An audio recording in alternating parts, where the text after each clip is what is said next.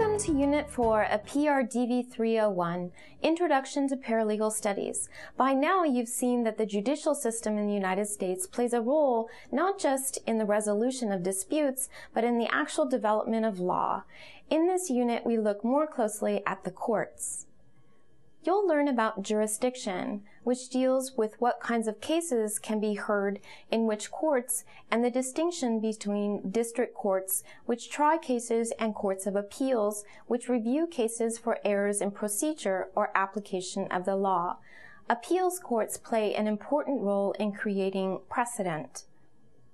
Last but certainly not least, you'll learn about courts of last resort, the supreme courts of the state and federal governments that make the ultimate decisions on complex legal questions. By the end of this unit, you'll have gotten the taste of the overall structure of the legal system in all its complexity. Next up, you'll be called upon to take that understanding and see how the process works in practice. So pay close attention and good luck.